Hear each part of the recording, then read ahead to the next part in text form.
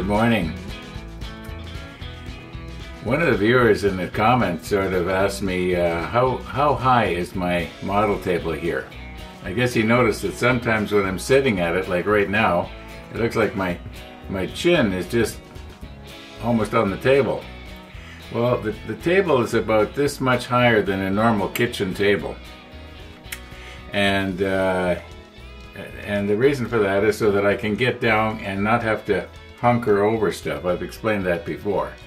Now, not only that, if I lower my chair, it has a travel of about this much. If I lower it all the way down, well, then, you know, the two come together. So that's why sometimes when you see me all hunkered down like this and it looks like I'm sitting on the floor, I'm not sitting on the floor. The table is extra high. I made it that way. Now, we did finish the boats yesterday, and I am going to start on the aircraft today. At least that's the plan.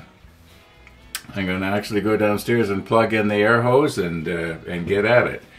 I know there's going to be a lot of unhappiness about the way I did the panel line color yesterday on the boats, but I'm done. I'm not going to do anything more to them now. I just left them out there so you could see them.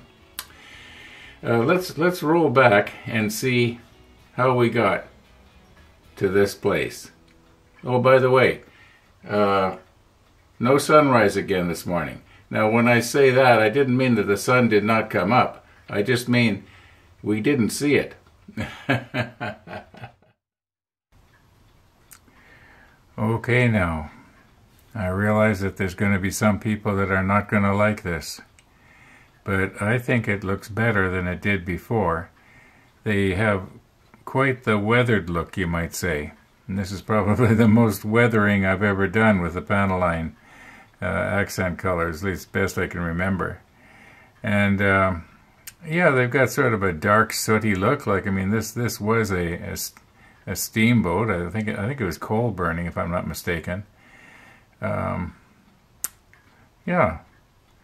So it is what it is, folks. You know, that's the way it's going to be. And yeah, I'm kind of sorry now that I did not paint the tops of this the same deck tan. I used that tester's paint, if you remember. Anyway, like I say, it is what it is. And let's move on. You know what? We got to do the aircraft yet. Now, if you will remember, yesterday I was starting off using the 8K settings to begin the episode, and unbeknownst to me, the camera shut down. Now, what it turns out is that this camera has two memory cards. Okay, we'll call them number 158 and number 113. And number 158, it was in slot number 1, which is the top one. And 113, it was in slot number 2, which is the lower one. And they're just like really big SD cards. And anyway, what happened was I was on slot number 1. In other words, number 158. And the camera cut out, and so I thought, well, maybe it's because I had the setting at its maximum, so I lowered it down a notch, and it still cut out. So later I got to thinking, well, maybe it's the slot gets hot. I never thought in terms that maybe it's the card itself. I should have, but I didn't. And I swapped them out, and when I swapped them out, 158 still didn't work when it was in the lower slot, but the slot 113, or card 113, it did work in slot number 1. So, and I've done this 3 times now. Like I've swapped them out. I had them like the original like this. I swapped them around, tried it, and I've swapped them back now and tried it. Excuse me, and I've got the same problem. So I'm concluded that card number 158 is got a problem. So from now on, I'm going to be recording on slot 2. You know, it was kind of nice to be able to flip up and go over into the other one, but especially when you're doing 8K, because 8K at its maximum, one of these cards only lasts 3 minutes. Yeah, that 8K uses quite a bit of data. Anyway, I think I've solved the problem. Now, I was listening to my clip here a few minutes later, and I was thinking to myself, I sure went to a lot of words just simply to say that one of the cards will work all the time, no matter which slot you put it in, and the other card will never work all the time, no matter which slot you put it in.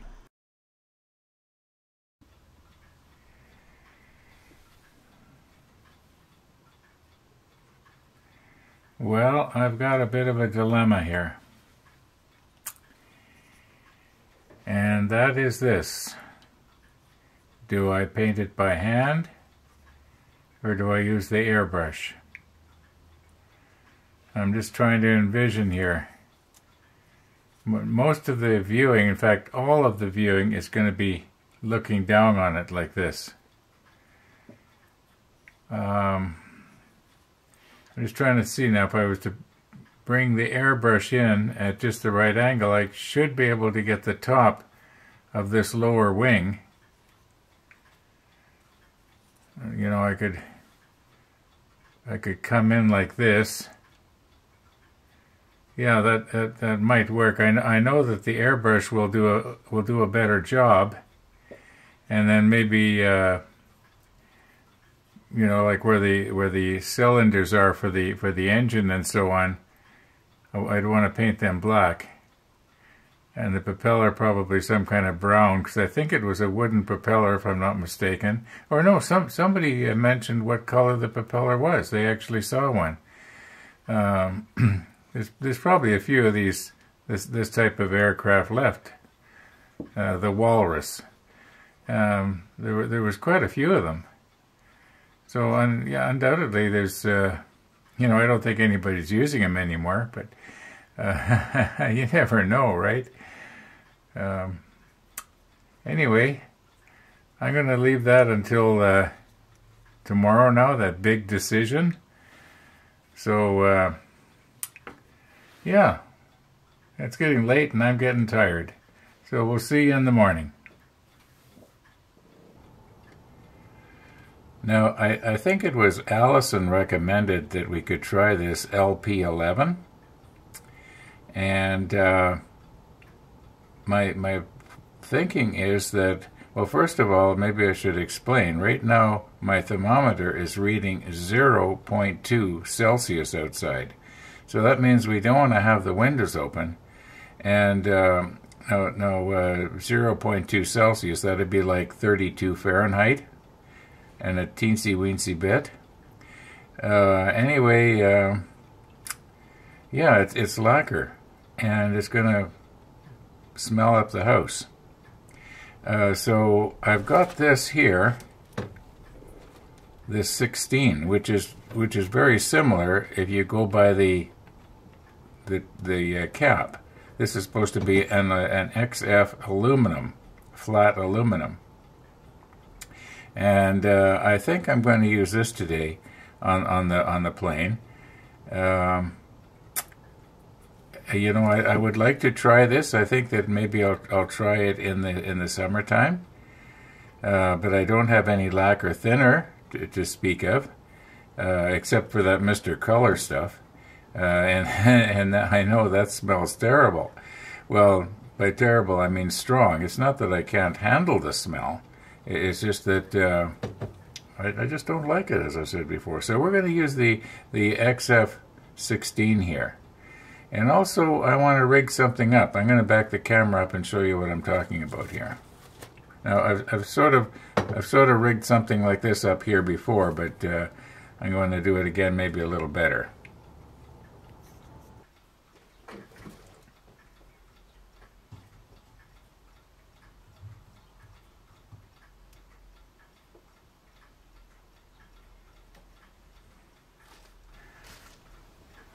Okay, we're still sort of in the experimental stage here. But the idea is that when I get this to the height I want it, which I don't think I'd want it any lower than this, I can just sort of lock it in place here. Something like that. Okay, now, when I use my zoom lens here, and I'm pulled way back, well, you're going to see the whole area. But the idea is that when I zoom in as close as I can get, the top of the frame will be just underneath this, okay? Then I will know that when I am holding whatever it is that I'm trying to spray in my hand, if I hold it, you know, just underneath this, it's going to be in the field of view here. At least that's the plan. Now, I know I did something like this about a year or so ago, maybe 2 years ago now, and it kind of worked. Because now here's the problem. I will often forget that, you know, that I'm zoomed right in on a small area, and I will slowly move whatever it is I'm spraying out of the field of view. And now my problem will be to remember what this is all about. Oh, I got CA glue on my finger here, I notice. Oh, we'll get that off. I used CA glue to freeze the knot. Okay, very careful here now, Ron. This is so fragile. Notice the little wheels underneath there? Okay.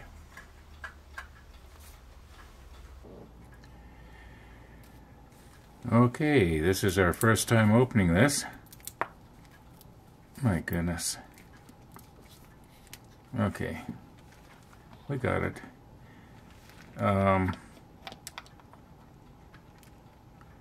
But this is not the first time opening this. If you remember, we got this paint retarder, oh, quite a while ago.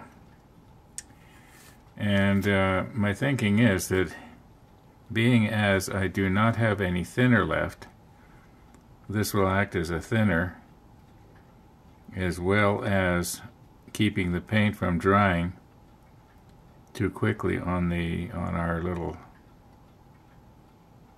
airplane wings there. I think it might spray better. I'm hoping it will anyway. I am using the number 0.5 millimeter nozzle. Okay, I'm going to just shake this up now.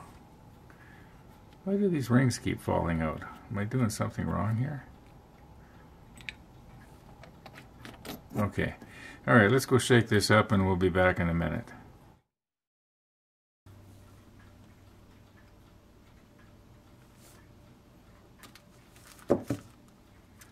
Okay, I wanted to cut that off nice and square, and I think I more or less did. Now, here's part of my dilemma. Now, when I paint this, I'm going to be wanting to manipulate it all around in almost every axis you can think of. And now I want to be careful when I turn this upside down that I don't lay it on its back here, because I might break the propeller off. Okay, so you'll notice that there's the wheel wells here where the wheels would normally fold up for when it was landing on the water and so on. And at least hopefully they remembered to lift them up when they landed on the water. Occasionally that sort of thing happens, and the thing will nose over. Anyway, why don't I glue this in the wheel well where it's not going to be seen anyway, because the airplane is going to be viewed, as I've mentioned several times, from this angle here. We're not going to see if this marks a little bit. So I'm just going to go ahead and do that. I'm going to use the quick setting here so we don't have to wait all day. And probably within about 10 minutes from right now, we should be able to put on the latex gloves. Okay. Now, how am I going to lay this down so that it doesn't break the propeller? I'll think of something.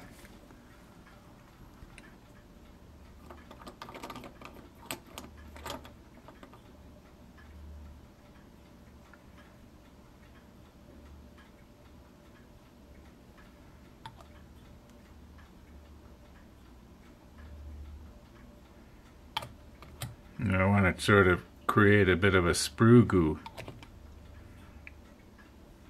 Let's get this out of the way before I spill it.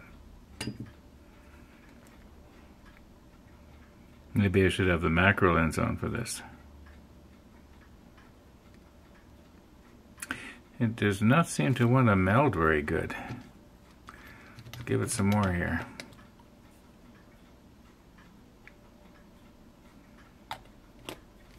Did I get the wrong one? No, I got the... For a minute there I thought maybe I had the paint retarder.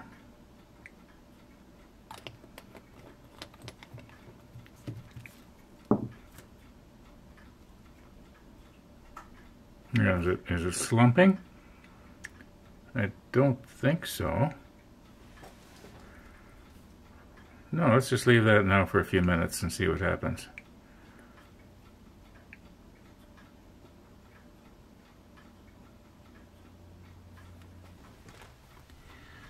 Okay, it did slump over almost to the wheel. Now, is this a bubble or is this molten plastic?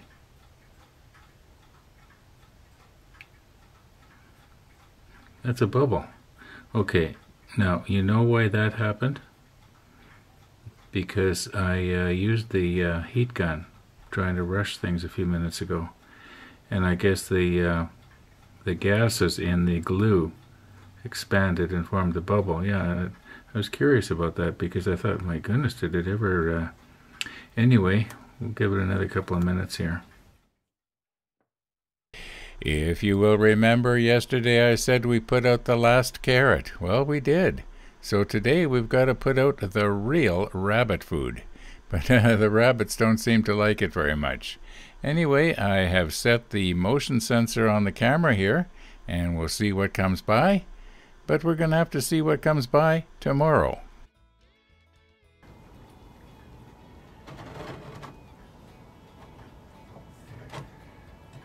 Okay. Now, if I can just keep it just right underneath the nut there. Let's see how this is going to work. Is it going to be zoomed in too close, maybe?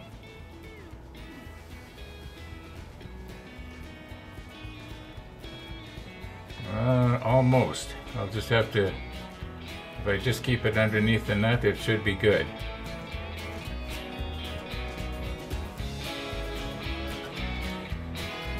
But you know, time has slipped away on me here. I'm going to call it a day. So, and we'll go at this again later this afternoon, which you will see tomorrow. So, thanks for watching, everybody. And all being well, we'll see you tomorrow.